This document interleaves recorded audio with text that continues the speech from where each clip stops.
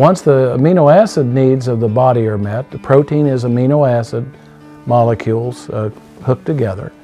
So it's broken down to these amino acids. Once those needs are met, then those amino acids go into the large bowel where the bacteria that I talked about, they will ferment those amino acids. But instead of useful end products, like what dietary fiber would elicit, the protein or amino acids break down into ammonia, indoles, phenols, sulfur-containing compounds, and amines, 5 categories of nitrogenous compounds, that several of which are carcinogenic, especially ammonia.